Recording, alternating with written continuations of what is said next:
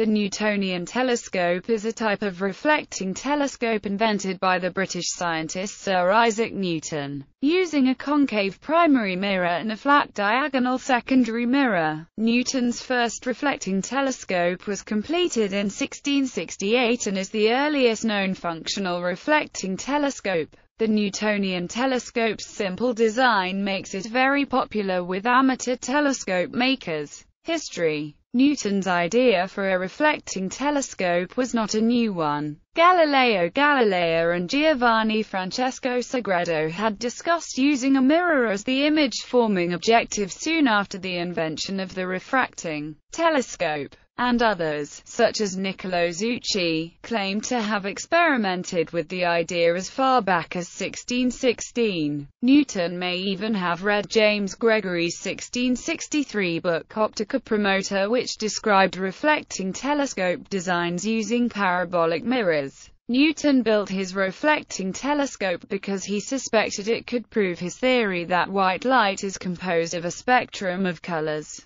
Color distortion was the primary fault of refracting telescopes of Newton's day, and there were many theories as to what caused it. During the mid-1660s, with his work on the theory of color, Newton concluded this defect was caused by the lens of the refracting telescope behaving the same as prisms he was experimenting with, breaking white light into a rainbow of colors around bright astronomical objects. If this were true, then chromatic aberration could be eliminated by building a telescope which did not use a lens, a reflecting telescope. In late 1668, Isaac Newton built his first reflecting telescope. He chose an alloy of tin and copper as the most suitable material for his objective mirror. He later devised means for shaping and grinding the mirror and may have been the first to use a pitch lap to polish the optical surface. He chose a spherical shape for his mirror instead of a parabola to simplify construction. Even though it would introduce spherical aberration, it would still correct chromatic aberration. He added to his reflector what is the hallmark of the design of a Newtonian telescope: a secondary diagonally mounted mirror near the primary mirror's focus to reflect the image at a 90 degrees angle to an eyepiece mounted on the side of the telescope. This unique addition allowed the image to be viewed with minimal obstruction of the objective mirror. He also made the tube, mount, and fittings. Newton's first version had a primary mirror diameter of 1.3 inches and a focal ratio of f/5. He found that the telescope worked without color distortion and that he could see the 4 Galilean moons of Jupiter and the crescent phase of the planet Venus with it. Newton's friend Isaac Barrow showed a second telescope to a small group from the Royal Society of London at the end of 1671. They were so impressed with it that they demonstrated it to Charles II in January 1672. Newton was admitted as a Fellow of the Society in the same year. Like Gregory before him, Newton found it hard to construct an effective reflector. It was difficult to grind the speculum metal to a regular curvature. The surface also tarnished rapidly. The consequent low reflectivity of the mirror and also its small size meant that the view through the telescope was very dim compared to contemporary refractors. Because of these difficulties in construction, the Newtonian reflecting telescope was initially not widely adopted. In 1721, John Hadley showed a much improved model to the Royal Society. Hadley had solved many of the problems of making a parabolic mirror. His Newtonian with a mirror diameter of 6 inches compared favorably with the large aerial refracting telescopes of the day. The size of reflecting telescopes subsequently grew rapidly, with designs doubling in primary mirror diameter about every 50 years. Advantages of the Newtonian design: they are free of chromatic aberration found in refracting telescopes. Newtonian telescopes are usually less expensive for any given objective diameter than comparable quality telescopes of other types. Since there is only one surface that needs to be ground and polished into a complex shape,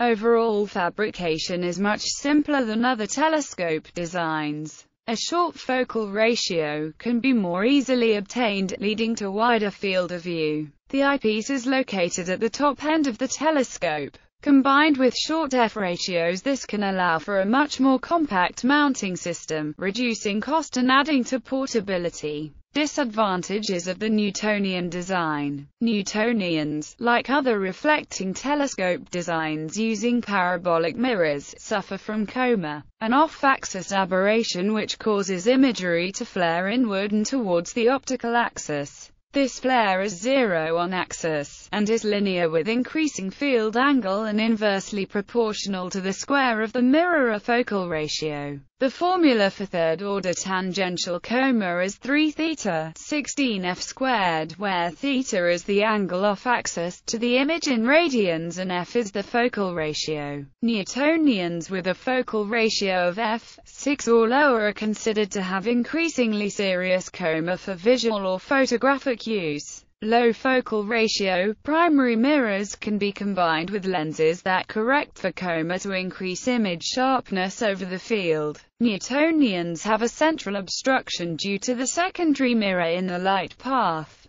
This obstruction and also the diffraction spikes caused by the support structure of the secondary mirror reduce contrast. Visually, these effects can be reduced by using a 2- or 3-legged curved spider. This reduces the diffraction side lobe intensities by a factor of about 4 and helps to improve image contrast, with the potential penalty that circular spiders are more prone to wind-induced vibration. For portable Newtonians, collimation can be a problem. The primary and secondary can get out of alignment from the shocks associated with transport and handling. This means the telescope may need to be realigned every time it is set up.